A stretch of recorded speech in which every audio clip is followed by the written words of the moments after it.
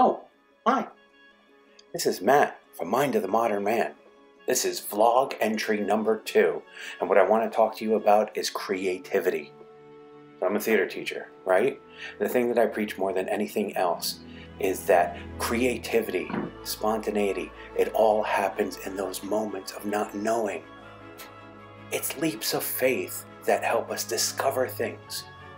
So what I say is discovery happens in those moments of not knowing. So how do you get to that place? Well, you got to clear your brain. You got to get out of your head. You've got to shut down that judge inside your brain that says, I can't do this, won't do this, I'm going to embarrass myself. That's not important. You got to quiet that voice and take leaps of faith and stay present. If you stay present, anything can happen.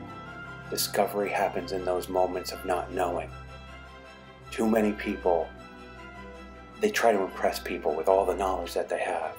Or you're talking to a student and it's like, oh yeah, I get it. Well, in creativity and spontaneity, not getting it out of the gate is important. You don't have to wrap your head around the whole subject.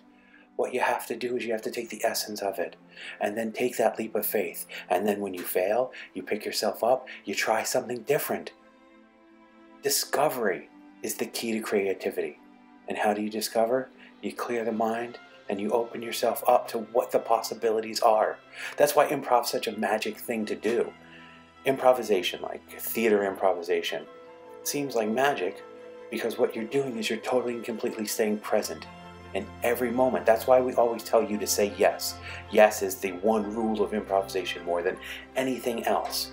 Why? Because when you say yes, you're present. You're not thinking or playwriting in your head and trying to create your own story. What you're doing is you're being open to your partner. You're listening and you're discovering. You don't know what's next. So the way to stay present is to say yes, and then you can discover. Discovery happens in those moments of not knowing. So don't let your ego get in the way. It's not important to impress other people with saying I understand something or saying I know something. What's impressive is being present and surprising yourself. That's what my old teacher George Morrison used to say. It's like on day one, continue to surprise yourself every day. This has been Matt from Mind of the Modern Man.